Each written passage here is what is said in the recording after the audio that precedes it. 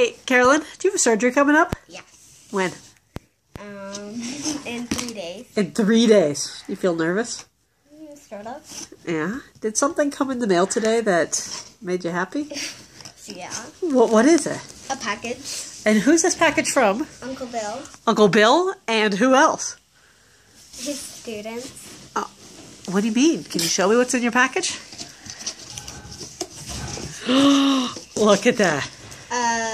Grab it. Okay. Right here. Some extra toys, yeah? A Scooby-Doo thing. Yeah. But more importantly, what else is all in that package? Like this thing. And Olaf, that Lizzie is holding. Oh, well, your sister. Well, yeah. Your sister took Olaf. But Okay, so, but show me what is... And I want to know how all these cards made you feel.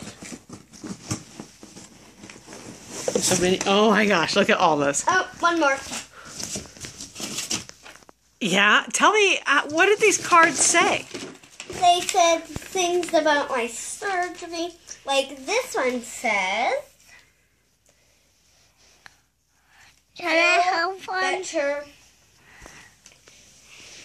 That's what that one says. Yeah. Feel better. And what were some of the things that these cards say? Do you think they made you feel less nervous?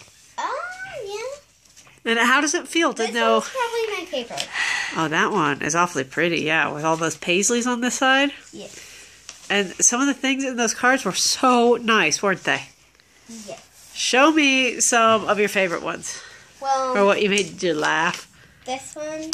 Okay. Oh, that's the one that you like the coloring on. This one sort of made me laugh. It just says, everything's going to be okay. And you know what, Cal? I think it was extra nice that you opened this before surgery. What do you think? Yeah. Why?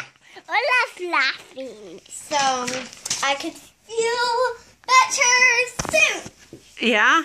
Okay, so what do you want to tell all these kids that took the time out of their science class to write these cards for you? I want to say a big thank you. A big thank you. That's nice. And I'm glad that you got to open it before your surgery because it makes you a little less nervous tonight. So, thank you to the science grade classes I want to pick up. and Uncle Bill or Uncle Altman, Mr. Altman's class. Woo! Thank you. And Carolyn's surgery will be over in a few days.